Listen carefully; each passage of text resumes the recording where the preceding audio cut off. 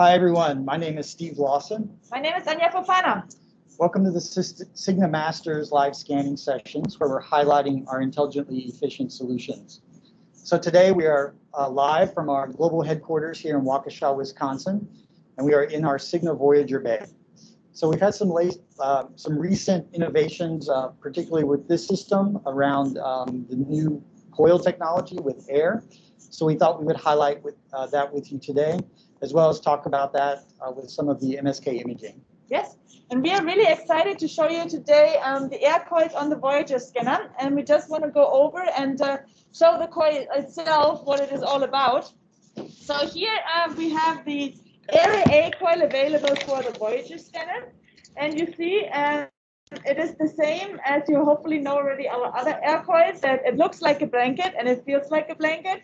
So you can easily twist and turn it around as you know maybe our other air coils as well. It's really, really flexible, and that is why we are so excited to scan with these coils also in Voyager, because that really opens up so many opportunities, especially in regards of MSK scanning, which was always really struggling for an MRI tech before. Yeah, typically when you would have a coil and you would overlap the elements so close, they would detune and decouple. But with this technology, we don't see that so much. So it really allows you to be closer to the anatomy. So if you're doing a long bone, a joint or something like that, and you wanted to get the coil closer, that's going to maximize your signal to noise. And then you're also going to be able to use really great parallel imaging accelerations with this coil to reduce the scan time and increase your productivity as well. And all the other rules apply with this coil as well. So for example, you can use it in combination. So thinking about the combination with the embedded PA coil is no problem. So you can use signal from posterior elements on the table. Anteriorly, you can use that coil. You can even combine multiple coils. So here we do have the second area coil. And what just Steve mentioned is that there are no really rules applied to that coil and how to position them. So you can overlap those two coils as much as needed. So you can have really a large overlap or a small overlap. Anything is allowed, and always will give you a really nice image quality. Yeah, and these coils have a lot of coil density, so there's many elements inside of the coils. So from a user's perspective of being able to select the appropriate coil while they're scanning, it's pretty seamless, actually. The user interface, just select the icon that you're scanning, the coil you're scanning with, and that's really it. And based on your field of view, where you're scanning through the coil, it appropriately turns off and on the coil. And it does so really intelligently. So maybe you're using a certain parallel imaging factor that the system's trying to achieve for you to get a shorter scan time. They can accommodate elements within the field of view and allow you to get the accelerations that you really want. Okay, so we have one of our co-workers ready for you guys to show you some positioning and what our ideas and how to utilize this coil. We just want to let him hop on the table first, and we want to show you some ideas around maybe for your real life for spine imaging. So maybe your patient is coming in and tells you, oh, I cannot lay on my back, I'm so much in pain. So now with the scanner, you have a wide table, you have the air coil, you can just tell your patient, please find the position however you want on the table. So I will ask him, maybe go on your side. Yeah, just head first, and yes. That's on your side, and your first like this, and find it comfortable. So maybe he can cuddle up like he would be in his own bed. So then we can just put this coil around him, and you can see you have all the elements available on the spine where needed, and that is a positioning he might tolerate for the next 15 minutes to do a spine, which is really, really nice and convenient now. So another thing which is really nice with these coils, if you have a long bone scanning, so for example, you want to scan the humerus, you can ask your volunteer or your patient again to go on his back. Maybe we will ask that too. And now we don't have to think about where the pathology, if it is maybe in the shoulder or the elbow. Since we have this large coil available, I would just go ahead and wrap that around entirely through the arm, as you can see here. And you see that we have coverage starting in the shoulder goes all the way below the elbow. So now you can have your large field of view bone, and finally you can like display two joints in one skin, which is really, really huge. I think. Yeah. Humerus has always been a challenging exam in MR, and I think just rigid coils don't give you that flexibility to be able to have great coverage around the anatomy. So it's a really great solution for that. And then for sure, I just want to show you before we like really start with the live scanning session, for abdomen scanning as well.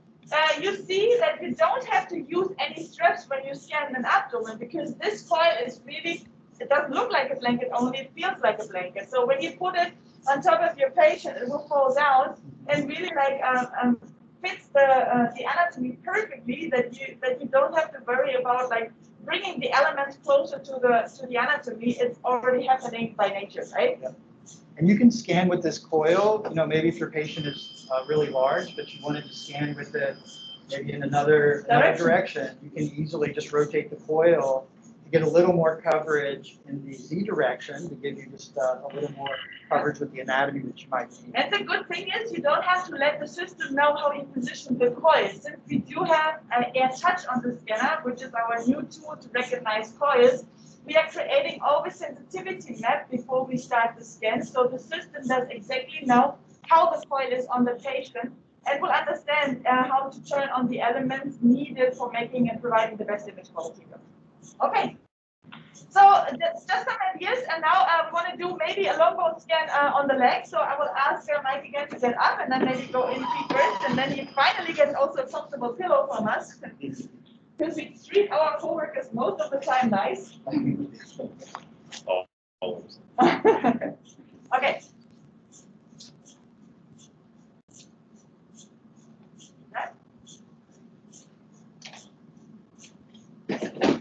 And then I will, when we just want to maybe go with the leg. So just go with your hand over here. Perfect. And also here you see that it nicely covers the ankle until the knee without any issues, which is really, really convenient. And then I just wrap around the coil, and as Steve said, I don't have to think about like overlapping too much or too less. I can do whatever is really doable on that particular patient. So if I want to overlap more and really do that strict, then I can do so. Okay, perfect. I think it's comfortable for you, right? Okay, and then we just go ahead and start with the exam. I will give him the squeeze ball. You do The lower legs here. Mm-hmm.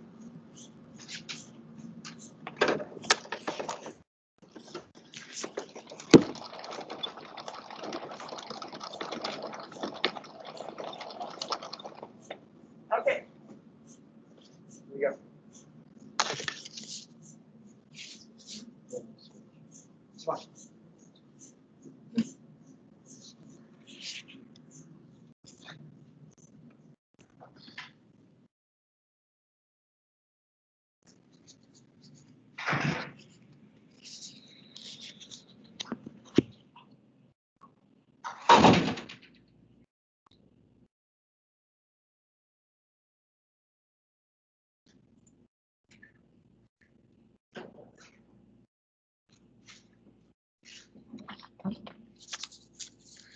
Okay, now we are back on the user interface, where you see that we already selected the protocol, and we just go ahead and start the scan.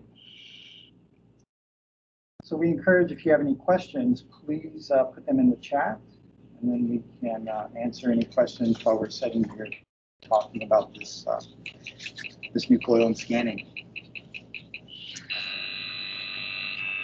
Yeah, it's really the biggest advantage I really have with the air coils is that it's so easy to put them on the patient and to fix them on the patient and have coil elements close to the anatomy. That's really the biggest advantage.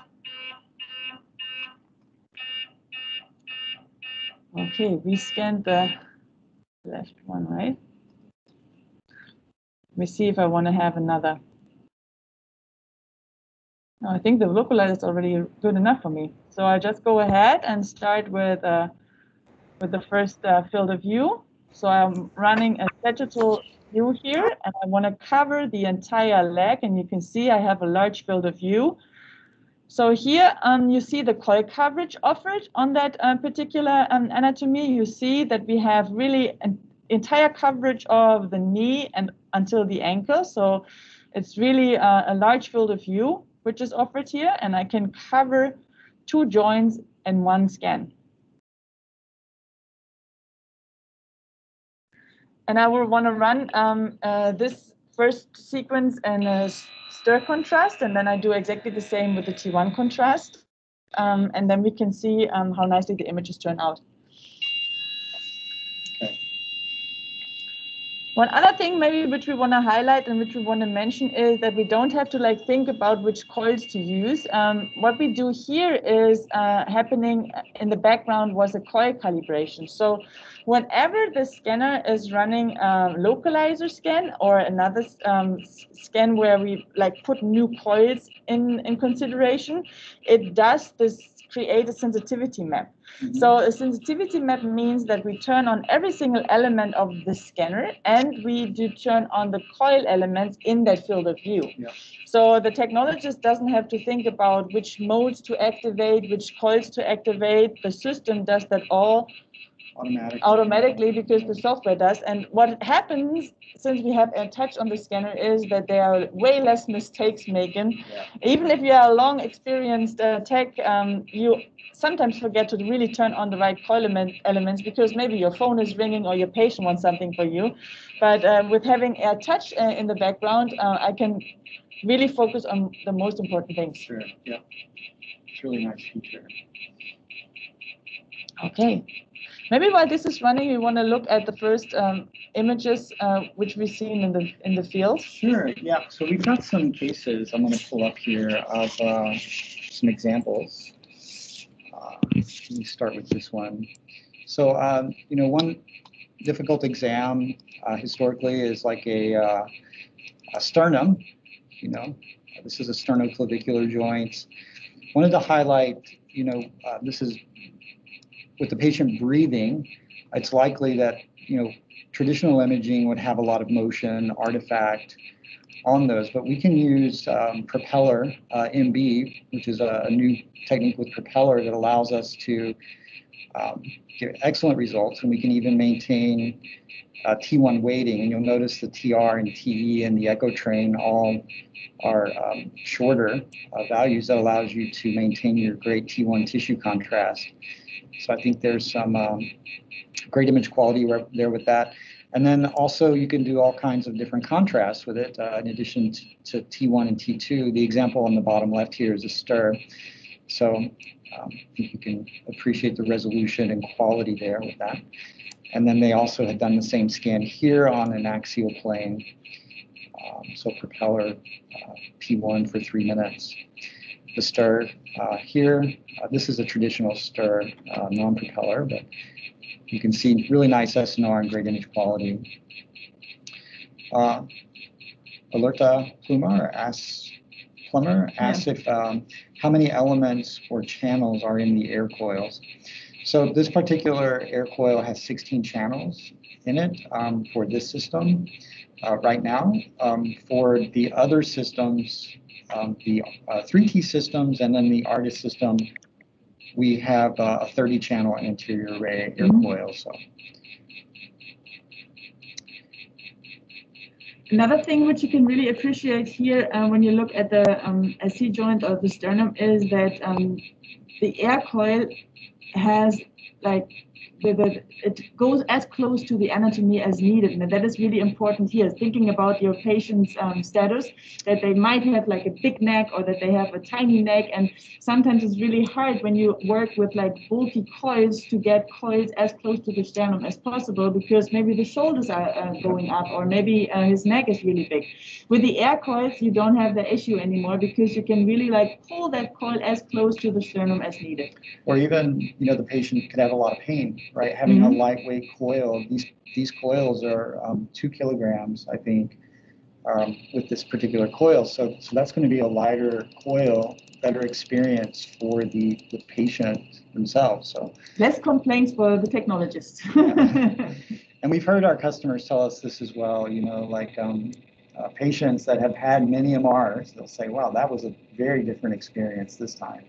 So patients are even commenting on how much better it is too. So that's a great thing. So another difficult exam in that region is neck imaging. So here's an example of a brachial plexus. I think those have been kind of a challenge, but this allows us to get the coil closer to the anatomy to get better results in this way. We're using Cube here, and you can do Cube with Hypersense to reduce the scan time. Hypersense is a compressed sensing technique that uses data sparsity to accelerate the examination much faster. And then you have Hypercube also being turned on. So we're reducing the phase field of view a bit there, and you don't have to be so concerned about wrap. So you'll notice the phase field of view is kind of cut in this direction because we wanted the extended Z direction. You don't necessarily want it right to left. So that's pretty advantageous, I think, in the end, because it can help reduce scan time too. And you get great results where you can track the nerves all the way down into the past the lung fields and down into the humerus. So that's great. And then this example is a lava acquisition. So for maybe you want to do a gradient echo, post contrast or something like that. So this is a nice way to do that too. And we want to be quick. When we look at the scan times for the lava flex, it only took 2 minutes to acquire. And you can use the Dixon technique again, which allows you to have homogeneous fat suppression. Yep. And then you'll get the in phase and out of phase fat image also. Yeah, so that's really nice thing there. Here's an example, also just to show you an example of a couple different planes here I wanted to highlight, but this is a stir of the humerus. So we're wrapping the coil around the anatomy, getting really close there. So 3-minute acquisition for this, 3mm slices. And if you'll notice the resolution on this one, we're doing 768 by 400 resolution with a 3mm slice. And you'll note that the scan time is only a minute here, so 1:06. So these coils really do give you that acceleration that you would need to be able to get a rapid acquisition. So that's excellent.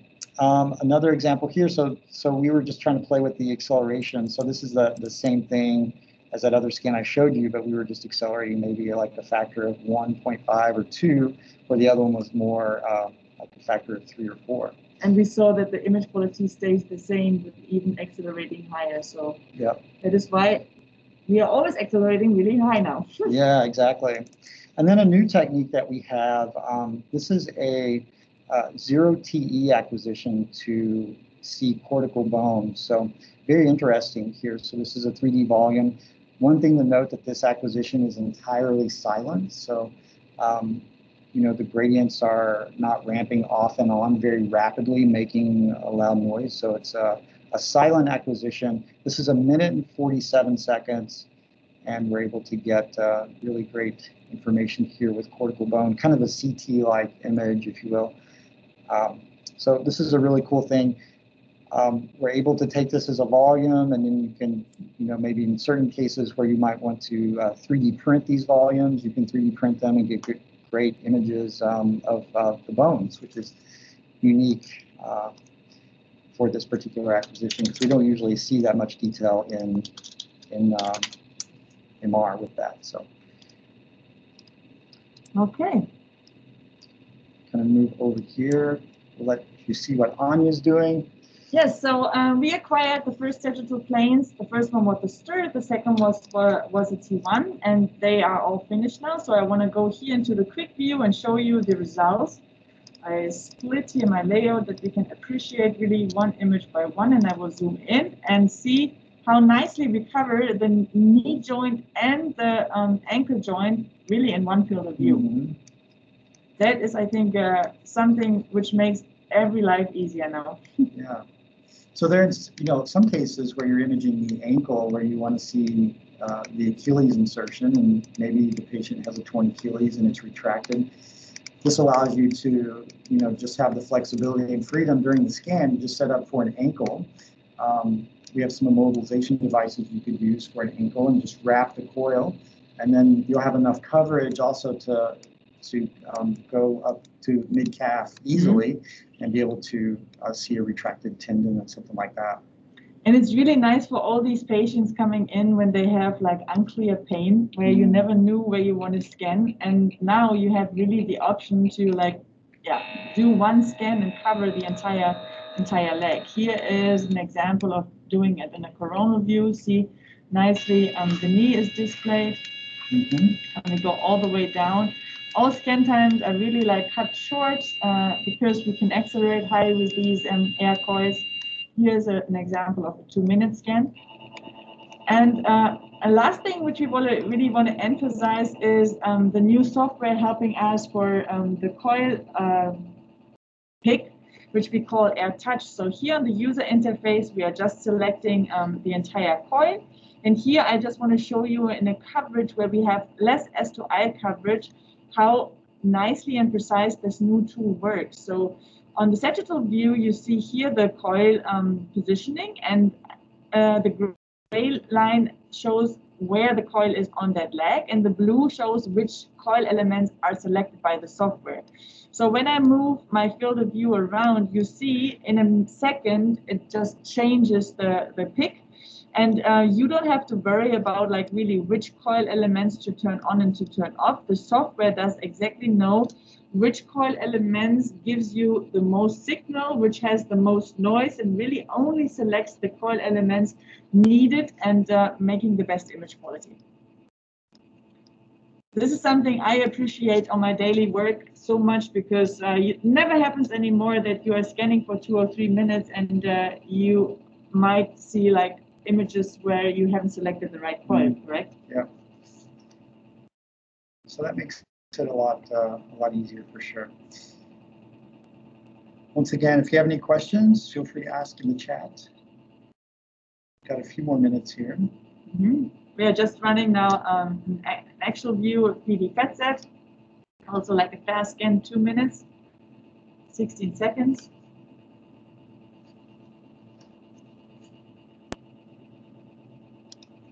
Harvest. Nada. Hello?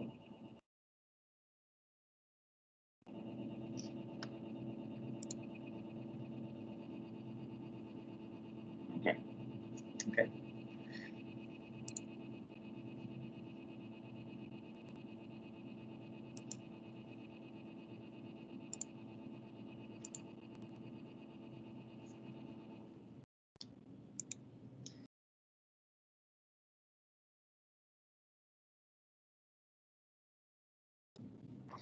So here the actual PD FET set images, and you can see that is why we did that scan, that even though we scanned large field of views at the beginning, there's not a problem here to switch like to small field of views. And that is really like thinking about like all these pathologies where you don't know where to scan. You can start always with a large field of view, and if you see something happening, then you can really focus and go with like small field of views. Here's a 16 field of view, and you can go even smaller. So that is why the AirCoil gives you all the opportunities to really have an easy scanning session, I would say. Yeah, I mean, I think historically a lot of times customers thought when they were switching coil from a dedicated coil to something that was a little more patient-friendly, like a flex coil or something like that, that they immediately thought, well, I'm not going to have the signal I have with my dedicated coil.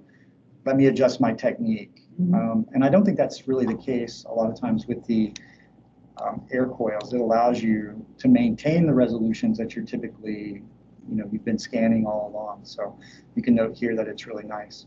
Small field of view and great resolution too. Yeah, and switching from small to big doesn't involve any repositioning of the patient anymore. You can just do it with one coil, which is like really helping you on a daily work. Absolutely. Okay.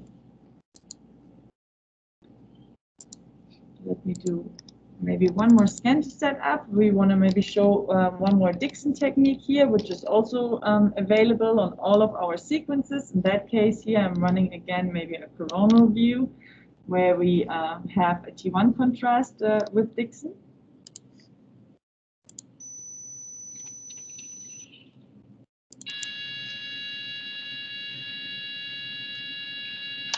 And then we can show you.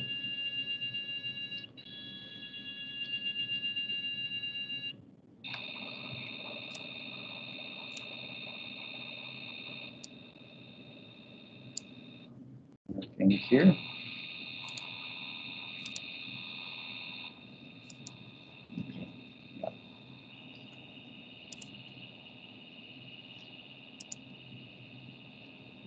So I'm going to show you a couple of examples here too of a spine scan on the cubitus with the air coil. It was on the SIGNA Artist, but this is where the patient or the scan subject was scanned on the SIGNA Artist with the air coil. It's a slightly different version of the air coil, but nonetheless, the patient is in a comfortable position. You're able to put this directly on their spine and image them this way. So we're starting to see a lot of interesting ways customers are using this in the field to demonstrate that. It's all about working and improvising sometimes with what your patients can accommodate. We realize that. So this offers you a great solution.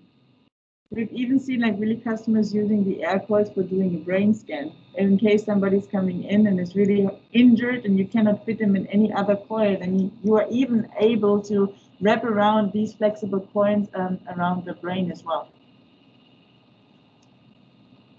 This is an axial 3D volume, so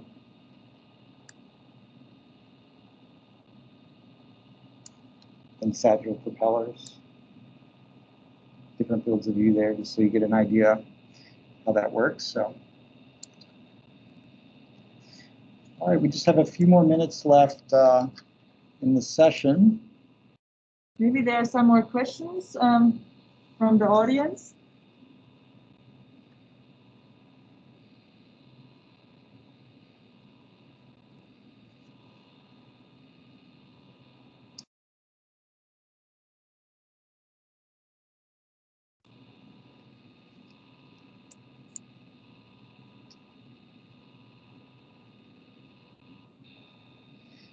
Maybe while we're waiting, we could show something else about the coil, maybe just some routine abdomen imaging that the coil actually can do well. So let me pull up another case here.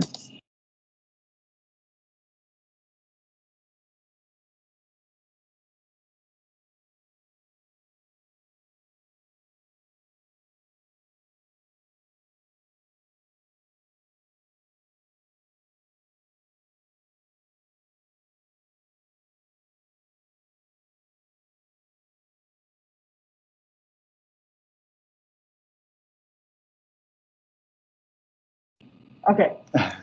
So I just saw the question in the chat, and here is the example for the abdomen, and the person who typed in the question guessed right. So we do have the signal anteriorly from the area A and posteriorly from the table, which where the coil element is embedded in the table. So that's with the 16-channel air coil. Let me pull up another exam here. So this is entirely free-breathing abdomen. So this couple of examples here I can show. Some abdominal imaging.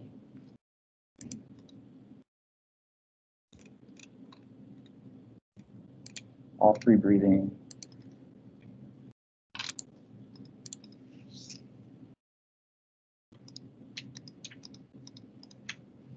So free breathing abdomen exam. Here's an example of a non-contrast renal MRA. Turned out very nice with the air coil. Diffusion, MRCP. You can see nice results here with the MRCP. So it does even great abdominal pelvis imaging as well as MSK. So we feel like the coil performance has been really good, and we've been really impressed with how that's turning out. So. And here's the last scan we just did. That was utilizing the Dixon technique. So we get per slice 4 different image impressions. So that we get the water selective, the vet selective, the in phase, and the post phase. You can do that in any contrast. Here in that case, we picked the T1 contrast. And you see that you have a really large field of view scanning again with nice vet selective images, which is an easy way to do now. Yep. Okay. right, great. So tomorrow we do have another session. So we hope that you guys will join us for that. Should be really interesting. We'll be highlighting some more intelligently efficient solutions that we have and our latest innovations. So once again, thank you for joining. Thank you so much. Bye. Thank you. Bye.